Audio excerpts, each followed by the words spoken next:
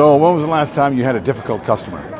I mean, I'm talking about the difficult customer you have when you're DJing a club or a party.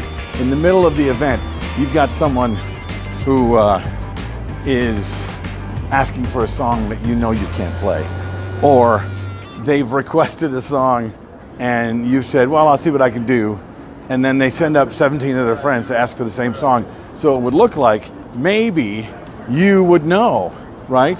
That you have a bunch of customers that really want to have it, but the truth of the matter is they're just BSing you. So what do you do about that? And do you just get mad? Do you get rude? I used to. Or they come up and say, what is this song? Why are you playing that?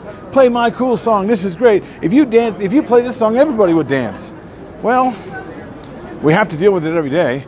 So have you ever thought about how to deal with it and do it in a way that keeps people happy, that doesn't put you in a situation where they hate you, and that they're happy that you aren't playing their request? It really has more to do with the fact that what they're doing doesn't really have anything to do with you, right? And if they are reminded why you're there, usually for the client and not for them, they can understand that you think the song Crazy Bitch is a great song, but you can't play it at the bride's wedding. And as much as they think it's really fun that they requested it, well, they know you couldn't play it. They're just testing you. Or they're trying to freak out the bride because that's what they would do if they met at the bar. That's who we are. We do this kind of stuff all the time. She loves that song. They got a memory, right? So it's being understanding of that person, what they want, why they want it, and being able to talk to them, understand what they want, and then talk them into being a collaborator with you about actually making the day great, instead of trying to teach them how to DJ.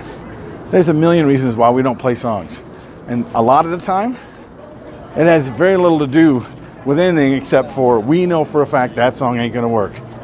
And they are not there. You gotta talk to them about why they're there. Remind them that they're not just there to have a great party and ignore the people they're there to serve. Because they're there to serve those people as much as you are. What do you think about this? How do you handle this sort of thing? Write some comments below, or whatever you need to do. Do me a favor though, share this with somebody. Tell them all about the show.